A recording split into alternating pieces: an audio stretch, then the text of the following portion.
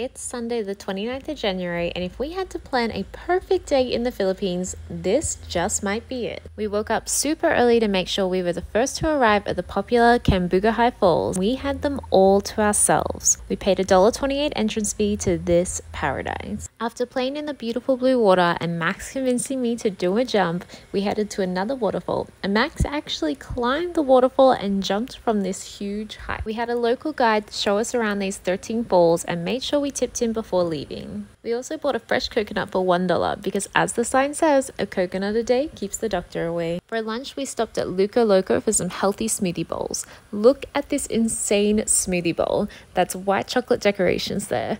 This amazing lunch was $15.40. After a long day of exploring the island, we headed to the beachfront to enjoy this beautiful sunset. In total, the perfect day in the Philippines cost us $100.80. See you tomorrow!